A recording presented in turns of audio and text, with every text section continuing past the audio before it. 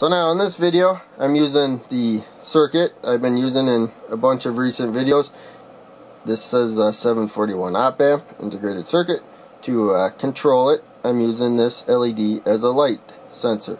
So right now it's going to invert the signal from the LED because we're going to focus on the inverting pin. There's also the non-inverting pin right here, so actually the signal that reaches that influences the output too, because they're both going to get the opposite signal. So right now we have it wired up without a bright light on there for a positive output in the green LED. That's really all I'm going to say about that. Now when I get a bright light on there, you can see that the red LED comes on, and we can switch them back and forth really fast, as you can see there. So we want to change this so that we have some delay, and all we're going to do is take a capacitor. This is a 0.47 microfarad capacitor. As you can see, the decimal point is hard to see there, which is why sometimes instead of a decimal point they take the unit there, in this case microfarad, and put it in place of the decimal point.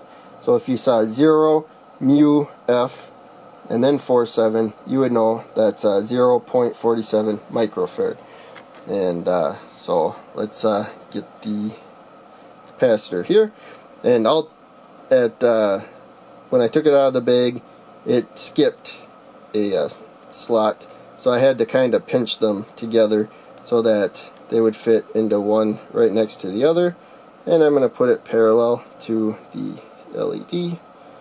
If it slides in, there we go. So now